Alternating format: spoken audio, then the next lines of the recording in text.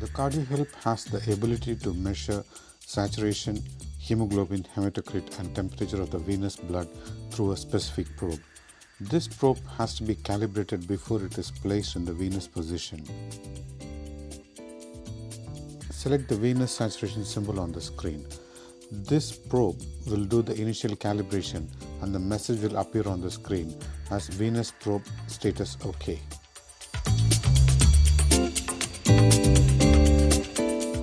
After inserting the saturation probe, the parameters can be calibrated from patient's blood gas for more accurate results. Blood gas values measured by the venous probe can be calibrated against the lab value.